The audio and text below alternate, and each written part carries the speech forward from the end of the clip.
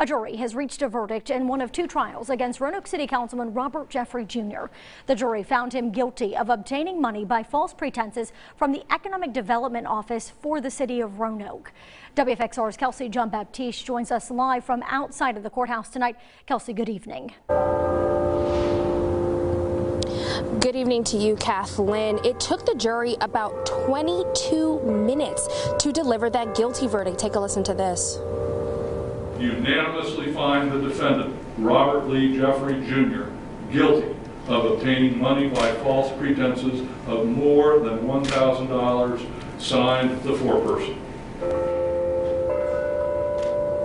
During the trial, Robert Jeffrey Jr.'s lawyer, Jonathan Curtin, argument is that Robert Jeffrey never embezzled any money. He claimed that someone else who worked for Robert Jeffrey with a criminal record submitted the forms to get paid. In response, the Commonwealth attorneys asked the jurors to use their common sense after hearing Curtin's closing arguments.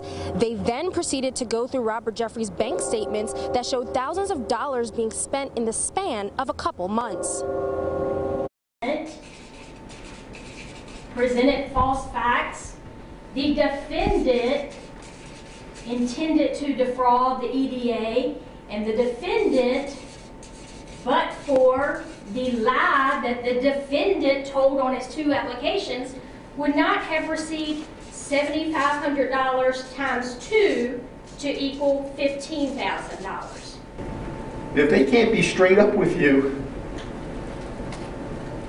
how can they be asking you to convict this man